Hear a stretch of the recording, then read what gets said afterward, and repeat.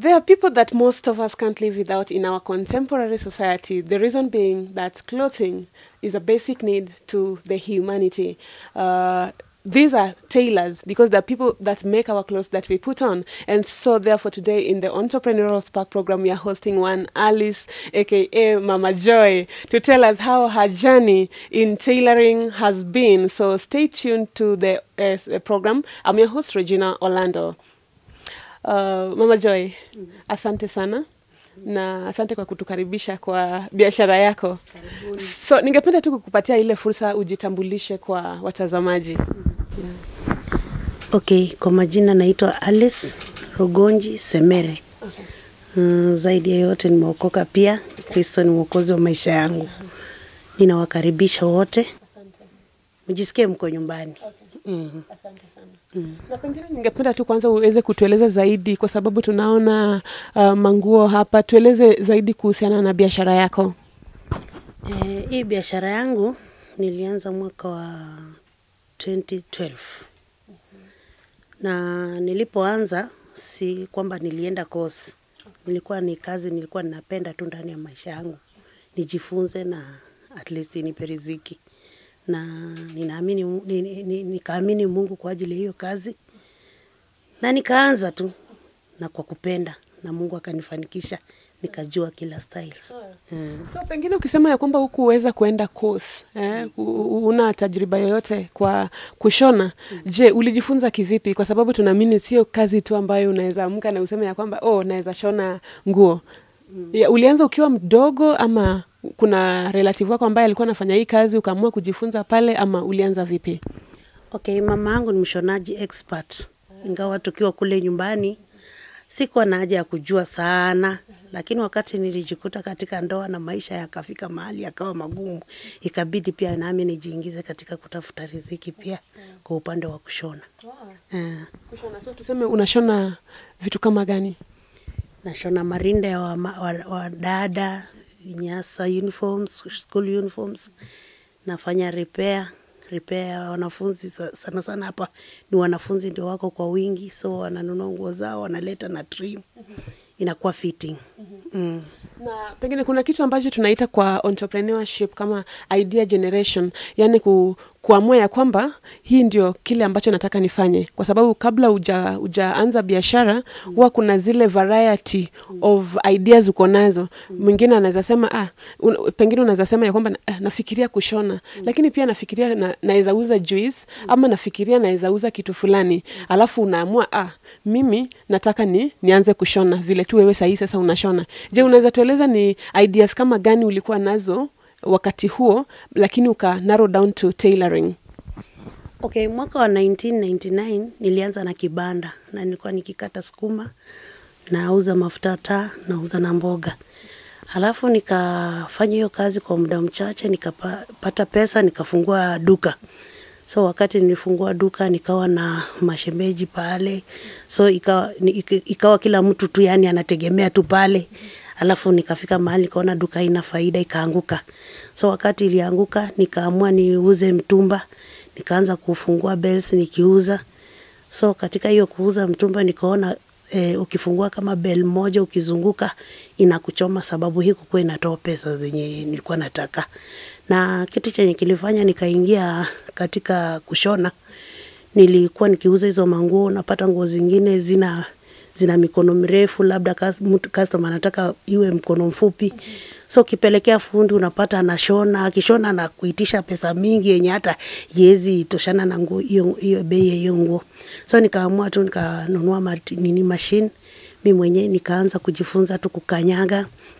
Nikaanza kujifunza kukata. Nilikuwa nikichukua hata nguo yangu skirt na rarua, alafu nachukua material natoshanisha. Hivyo tu ndio nilianza. Alafu pia mama pia akanisaidia kwa sehemu kubwa pia kwa upande wa kukata kama tuseme dress hivi na mavinyasa. So wakati nilifungua mambo ya kushona, nikaunganisha pamoja na saloon.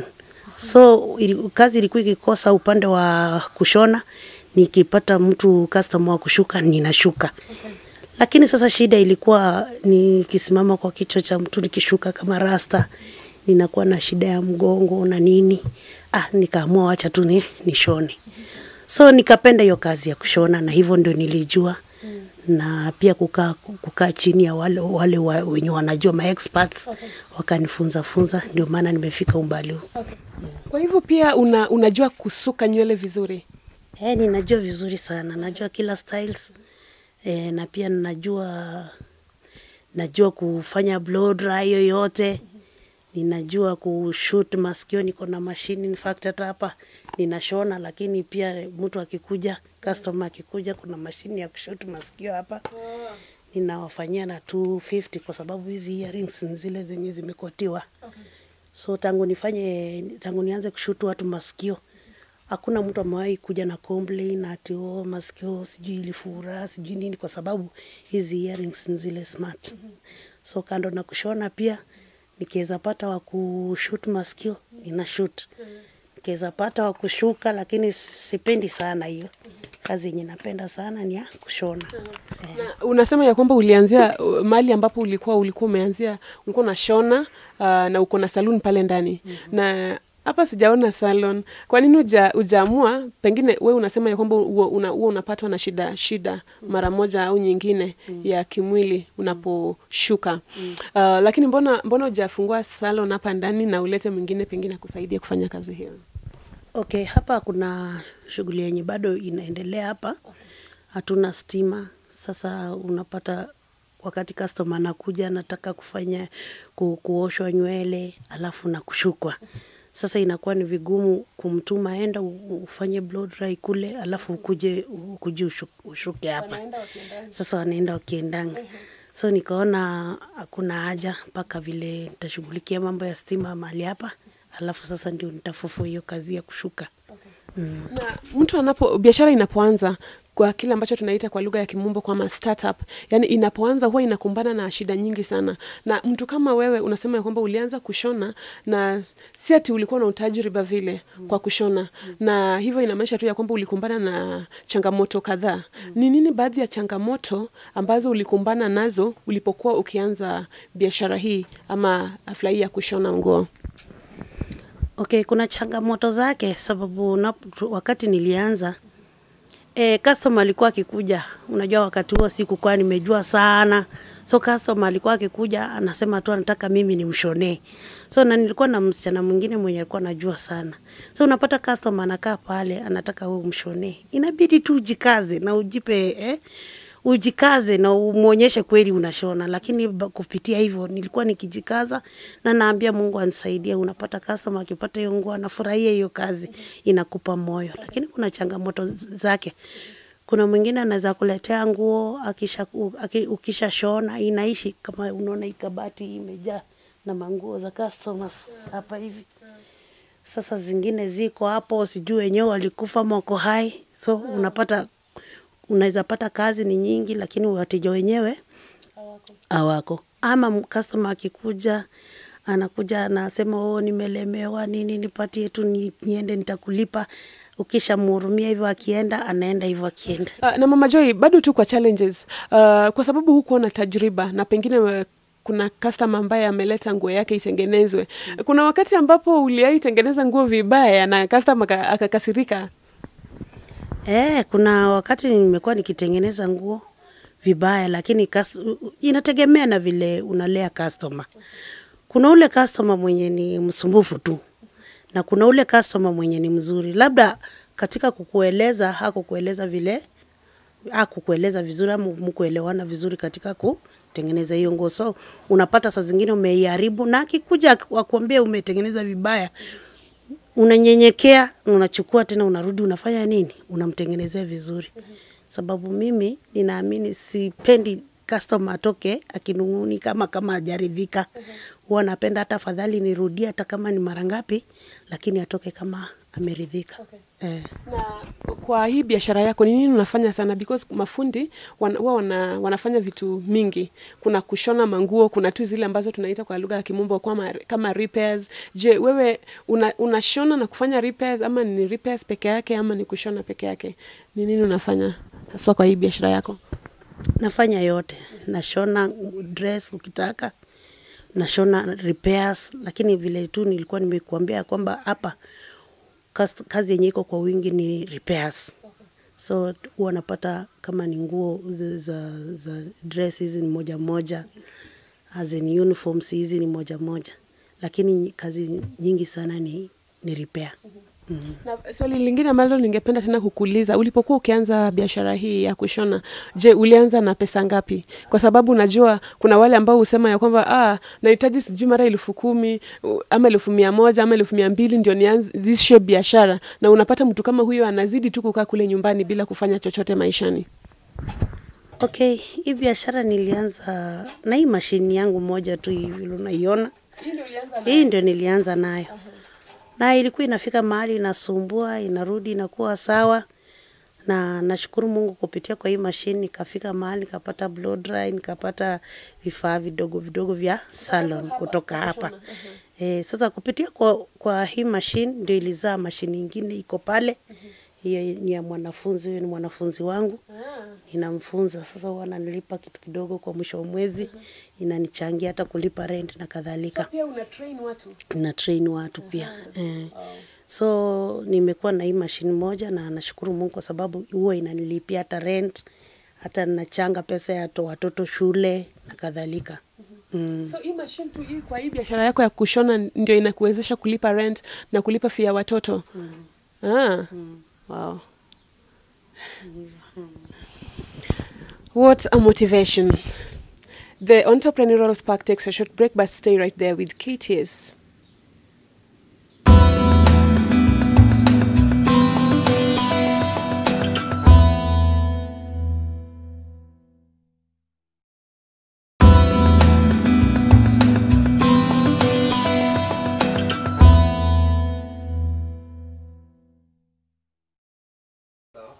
Welcome back, and thank you so much for keeping it KTS. Remember, this is the Entrepreneurial Spark program, your favorite show that comes on your screen every Wednesday from 8:30 p.m. Of course, we normally talk to entrepreneurs, and especially the upcoming entrepreneurs or growing entrepreneurs. And in our show today, we are hosting one, Taylor, Mama Joy, as she's known or referred to as by most of her clients and even the people of Cocos Estate in West Indies, Cocos Estate in West Indies, was in Gishu County, Eldoret Town. So, Mama Joy, now let's come to the issue of management. Je, pesa ya kuran hii biashara yako, because tunajua kwamba biashara huwa zinakuwa managed in different ways. Kuna wale ambao uchukua loans, kuna wale ambao hufanya wako na savings. Je, pesa ambayo unatumia kuran hii biashara yako inatoka wapi? Okay. Hapo nyuma kuna wakati nilichukua loan ya 30,000, na wakati nilichukua loan nikanunua material, nikaweka hapa, nikashona nguo zingine. Unaona kama nguo zenye unaona zile ni samples tu za baadhi ya kazi ambayo yenye nafanya. So wakati nilichukua hiyo loan ikawa ni vigumu kulipa, sababu nilichukua na babangu akapasi. Sasa ikawa ni vigumu, umeenda matanga, urudi ndio uanze kushughulikia hiyo loan, ikawa ni ngumu. So for now sina nini nyingine yoyote yenye nategemea. Nikipata kama ni 200, 500 ninaweka tu ndani na maisha inasonga mbele. Pengine pia tuweze kuulizia kwamba hapa unafanya kazi na watu wengine, kuna watu ambao umeandika kazi ama bado uko tu peke yako na wale wanafunzi ambao wako hapa? Okay, ni mimi tu peke yangu na wanafunzi wenye wako hapa. In fact ni mwanafunzi mmoja, nilikuwa nao wawili. Mmoja akamaliza akaenda akanunua mashini yake akasonga. So niko na huyo mwingine na ninafurahia. Sasa wewe marketing, kuna kile ambacho tunaita marketing ama kujipublicize, ya kwamba unafaa kufanya watu wajue ya kwamba unafanya kazi fulani. Kwa mfano kama wewe unafaa watu wajue kwamba unashona. So hiyo marketing huwa unafanya aje? Ni zile referrals ama huwa unafanya marketing yako aje? Kwa wale watu wenye najua labda ndio wao wanasambaza huo ujumbe. Tuseme kama kuna blouse pale, nimekuwa nikishonea watu wa church wana praise and worship. So wakati unashona kitu kikiwa kizuri, unajua ndio kinavutia watu wengine wanafanya nini? Wanakuja. Niko na wanafunzi hapa, wengine wanasoma Chepkoilel, wengine nini wanasoma Chepkoilel na kadhalika. So unapata wakati unamshonea nguo akienda anaulizwa na wenzake umeshona wapi? Napata watu hata kutoka Sukunanga wananiletea kazi kulingana na kazi nzuri. Kuna college inatoka huko inaitwa Sukunanga kwa mbele ni wapi? Wananiletea nguo. So kulingana na kazi nzuri yenye unafanyia customer na vile unatunza wateja, hiyo ndio inafanya kazi yako inajulikana sana. Na wewe kama mwanabiashara umesema kwamba kutunza kazi yako inalingana jinsi unatunza kazi yako. Ni nini ambayo inakufanya ni yani zile vitu ambazo tunaita kwa lugha ya Kimombo kama character ama traits ambazo zinakufanya bado ukue relevant kwa hii biashara ya kushona, kwa sababu tunajua kwamba kuna watu wengi ambao siku hizi wamejitolea kushona. Ni nini ambayo huwa unafanya yenye inakufanya bado ukue na customers wako, uweze kusustain wale customers wa kitambo na pia uweze kupata wageni wengine wapya? Mimi kwanza huwa namtangulisha Mungu mbele. Najua kwamba Mungu ndio mwenyewe ana mipango mizuri juu ya maisha yangu. Na wakati mimi huamka kila asubuhi huwa naambia Mungu anisaidie na anipe kibali cha kukubalika hata mbele ya wateja wangu. So wakati ninakuja, unaweza pata hata mtu amekuja na zile hasira ama mtu amekuja na mambo yake, lakini wakati anafika anashuka. Kwa sababu gani? Ulitangulisha Mungu akusaidie na aelekeze wateja wenye anataka wakuje kwako wafanye nini? Waje. So hapo ni Mungu tu, sababu unaweza pata hata mtu alikuwa amepita aende juu na anarudi. Ni kwa sababu ni Mungu labda amemrudisha. Alafu kitu cha pili, kwa kazi, ukiwa na kazi usiwe na wivu. Kuna watu wenye wako hapa town na wamekuja kutafuta. Unaweza pata mwenzako amefungua kazi hapo, the same kazi yenye wewe uko nayo. Wakati unaona wivu ati sasa atakumalizia customer, hapo ndio unapata unapoteza. Ni kwa nini? Unajua wakati unamsikilia wivu, wewe hujui wenye Mungu amekupangia na wenye yeye amepangiwa. So ni kufurahia tu. Na wakati amefungua kazi unaambia Mungu wateja wake waende huko pia wako wafanye nini? Wakuje. Kwa hivyo unapofurahia, unapokuwa na hiyo moyo, huo moyo tu wa kufurahia, unapoona mwenzako amefungua kazi kama yako, unafurahia kwa sababu nyinyi wote mmekuja kutafuta. Utapata umetoka hapo na riziki ambayo Mungu amekupangia. Lakini ukitangulisha mambo mengine haya ama wivu ama nini ama mambo yenye ifai, ndio inazuia baraka zako zisifike.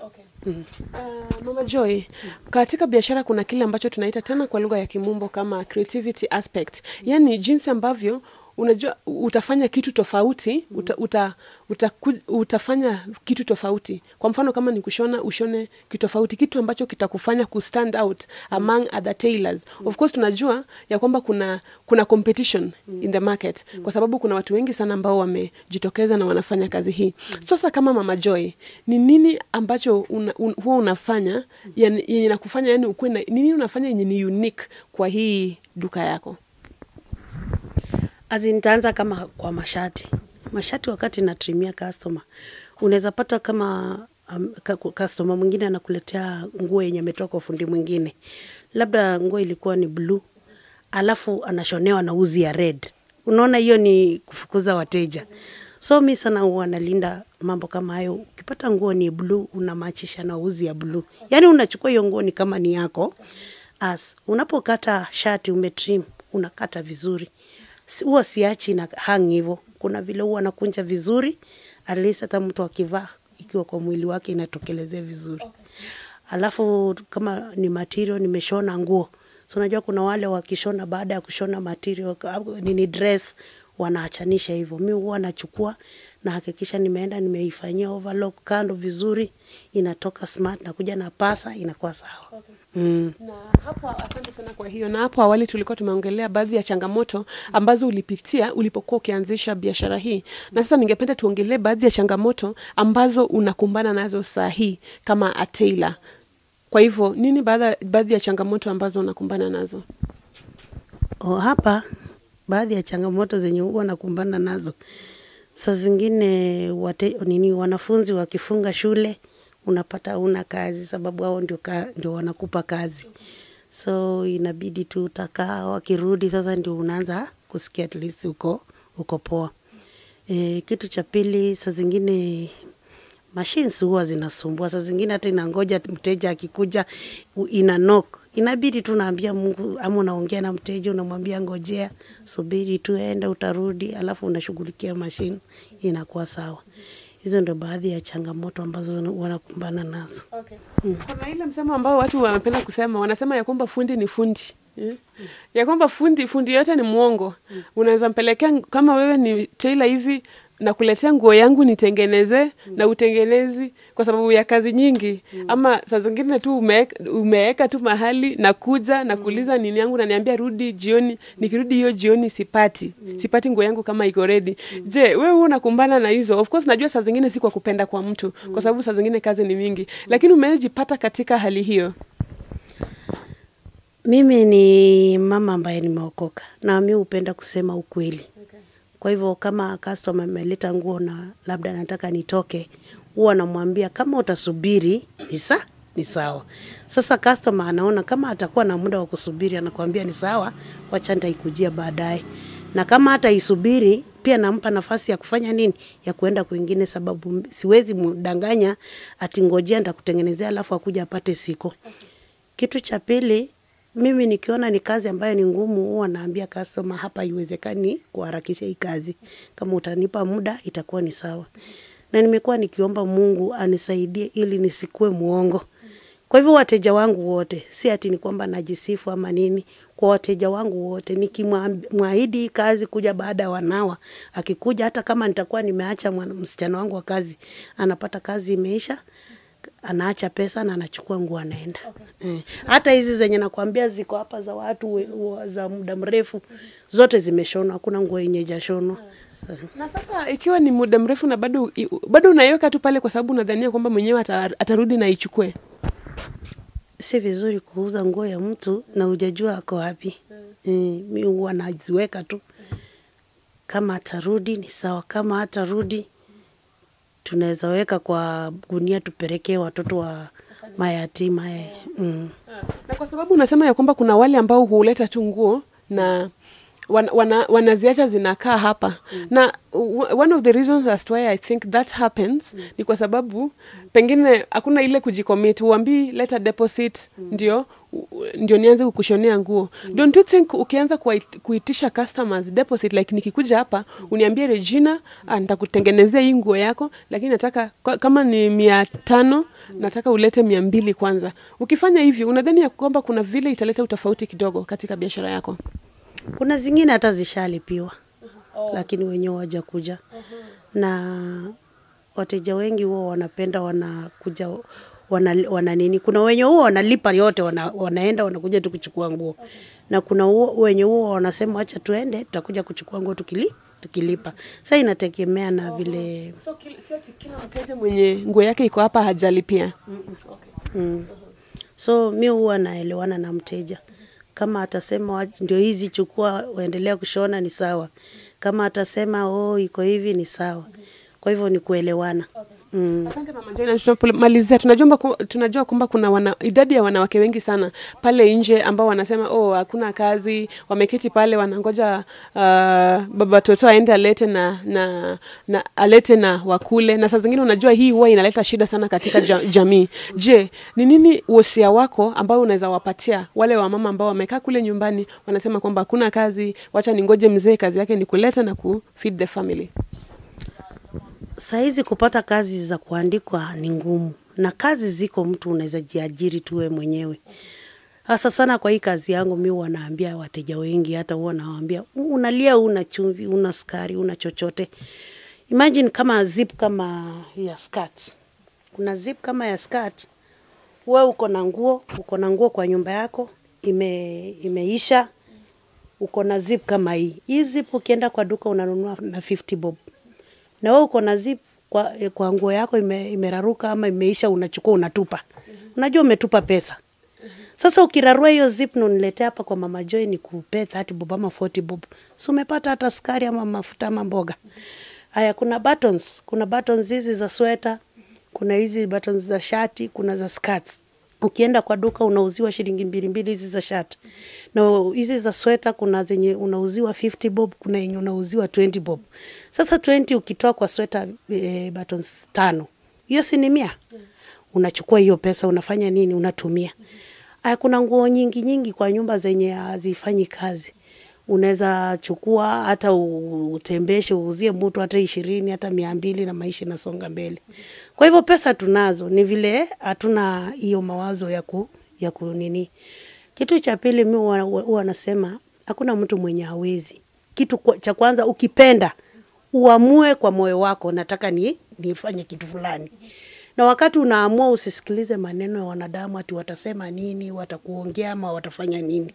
Sababu Mungu mwenyewe anasema atabariki kazi ya mikono yako. Chochote chenye utapenda na moyo wako na uamue kukifanya, Mungu atakibariki. Kuna wamama wanauza hata mboga, wanachukua shilingi 100, 200, wanaenda wananunua mboga wanazungusha na wanapata pesa. Hivyo tu ndio ningependa kuadvise kwa sababu masiku zinaenda na wakati zinaenda na unaendelea kuzeeka na una waste time. Ukiwaste time hautapata tena siku nyingine. Kwa hivyo ni vizuri kuitumia.